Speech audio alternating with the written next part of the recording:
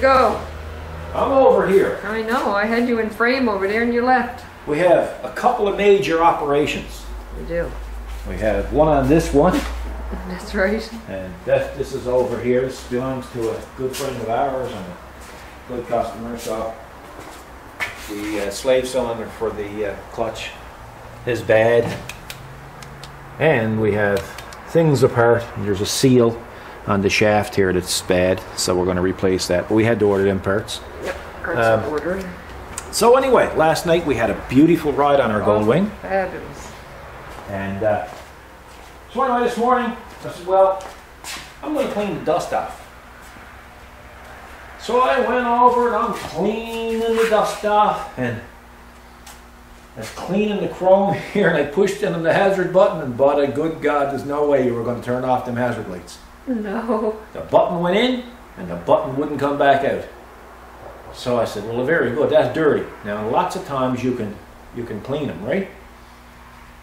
So in the haste of things, I hauled a little cover off, and I heard ding. I said, oh no, oh no. You know, because Honda got a spring in them. It's a little tiny switch, but the spring is about that long. I don't know if that could fit. You sure it was in this area here? It fit in there. It was that long. It's almost as long as a fork spring. Oh, wow, no. That's pretty long. I think you're exaggerating a little. Anyway, so I said, well, what are we going to do with this?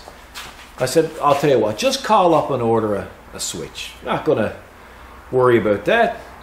How much is the switch? $300. Switch is $300. So we had to rethink things. Yeah, did we ever? So, went out where we keep the motorcycle, and I found a fog light switch.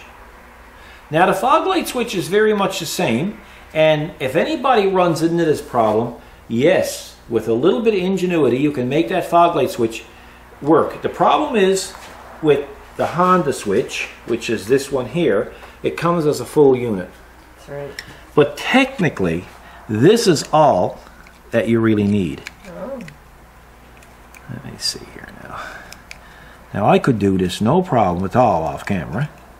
Okay, see? But what happens is, it goes in, you see, the spring goes in here. But what happens when you push it in sometimes, it won't release. That's right. So, I started to, when I took this little, hang on now folks, because I got a lot of stuff going on here. When I took, what did I take? When I took this off, remember that real long spring? Yeah, that's right. Well, actually, there he is there. He shrunk. Yeah, he kind of shrunk. That went flying. So, I go out. So this is bugging me all morning because I had a few jobs on the go. So this is in the back of my mind, and I'm thinking, well, I must have another type of switch. And when I took this switch apart, it's exactly the same switch, except if anybody ever goes to use one of those switches to substitute, you'll have to take out one of these little dogs here with the spring under it and put in the other cavity here. That's the only difference. Now, then I said, well, why is that not working? Why is it not releasing? It's because down here, you got to get way closer. You got to wait. Well, you got to get way closer because I mean, my God, they're all. I'm very patient. Patient is my middle name, Paul Patient Short. I don't think so. Anyway, this little dog here, you see how that works? Yes, I do. Well, you got to pull up on that and put some more tension on this little spring. Well, it's not a spring. Well, technically it is a spring. Put a little bit of tension on that before you put all this back together. And then usually what I like to do, I usually like to take some, well, I call it dielectric grease. Dow Corning compound. High dielectric grease strength. So moisture resistant. Because what they had in there was like a hard grease, and man, it was gone. Harder? Harder. So this here will kind of make it look, work a little smoother. Mm-hmm. Now guys, don't go telling me that I shouldn't be using dielectric grease. I've been using... We've heard it all before. Yes, listen, I use this on my cereal. Okay? No, you don't. Don't put that on your cereal, folks, at home. Yeah, I guess we better tell them, hey, because you don't know. Yeah, so I'm going to put all this back together so you can see that hard grease there again. What? See it there? Oh, yeah. Mm-hmm. So you want to get rid of that old stuff. Like that. And then you want to put a little dab in there too. A little dab will do you. And then we're going to assemble it. So basically what ends up happening is this goes in like this. Well, again, you know, the camera's there, eh? Isn't that always the way it is? Mm-hmm. Father, how come you can't be like all the other pussycats? Like that. Okay. Got it. See? Hopefully, that will release. Hopefully. We're going to put the spring in place, and we're going to see what happens, folks. If that don't work, we're going to change over. But this will work. So anyway, all I'm telling you is they are repairable. They can work. When you go to take this apart, probably encase it in a baggie or something. Yeah. And just pull the tabs apart here.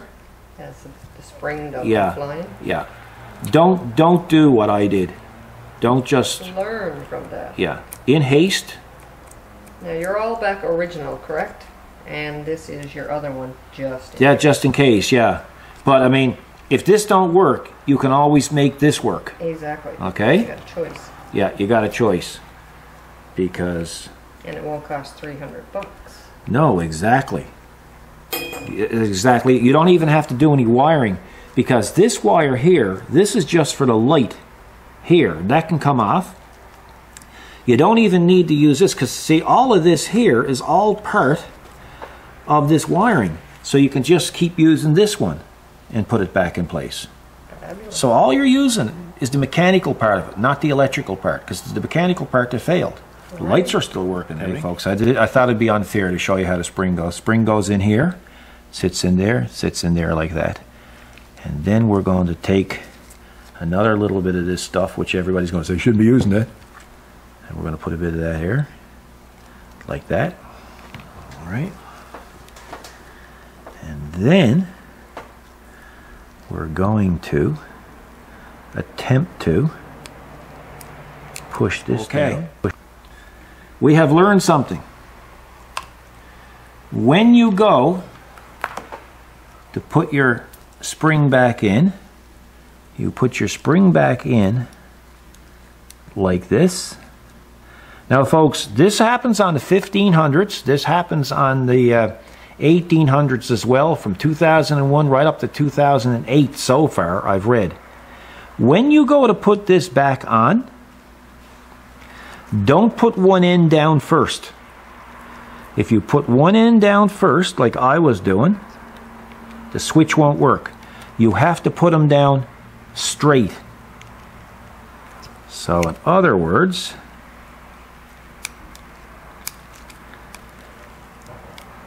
man, I just can't do it with the camera. No, you did. Hey? You did it off camera. Yeah. Yeah. Because it is a little fiddling with it. Oh, there's no doubt of it. And of course, my hands are full of that old dielectric grease now. There you go. Yeah. Now, see, he's still sticking, what? Because he's caught up in that little brass piece that's down in there, right? So, folks, you're going to have to play with it. And every time you take that back off, you got to be careful. Because that's going to take off and not want to show its face no more in the shop. Let's see if I can get this done. You got to go down and you got to go straight. There you go. Yeah. He got to go straight, because In this case, it's got the two little brass sliders going along. It's got to go down straight on that, and until you get that down straight, it won't work. See, it goes in and it locks, comes out and unlocks. And of course, this is going to work the same for your driving lights, and it's going to work the same thing for your hazard lights. Yeah. See, now it's working, huh? Yep. We'll put it back together and we'll give her a test. Okay, so there's your switch. Your switch will go down in here like this. Now this is a 2003 model. 2000, I think up to 2006 they're going to be pretty well the same. And you're going to put your screw in there like that. And you're going to put your other screw down here. See, nice and steady, eh, for an old guy? Yeah. You could have said, well, you're not an old guy. You didn't let me finish. Well, you know, you just said, yeah. I was about to add. You weren't? Not you weren't you're then? an old guy. You weren't then? I had a little... Yeah, but no, but you got your mouth going and I couldn't get a word in. Now, this is going to look a little different, what I'm going to do here now. See? Stays in. Pops out, right? Same him, same him. So what we're going to do here now is we got a cover. This cover is going to look a bit different because the driving lights, they don't come with driving lights. You have to put a driving light kit on them, right? So when I put the kit on, I ran the switch in here. There was a blank in here, and I took the blank out and put the switch in, and I just cut a little snotch to go right there. And then this cover goes on something like that. That looks good. And then it's ready to be installed. Yep. Okay, so you plug it in here. And then you plug it into the master plug here. And plug it in there, and the moment of truth. So we have no hazard lights, we have, right? And now this morning, see, it wouldn't turn off, right? Just kept going, right? And then our fog lights work, or our driving lights. So basically, we just saved $300. Definitely. Because we took out that switch, took it apart, and that little, I'm going to call it a little spade type of thing under the switch. Just take it and bend it back up, and get that old hard grease out of it, and put some good clean lubricant in there, and it'll be good to go. So. Got to put her back together, and that's a GoldWing tech tip for you. When I find something, I'll let you know about it. See you, folks. Drive safe.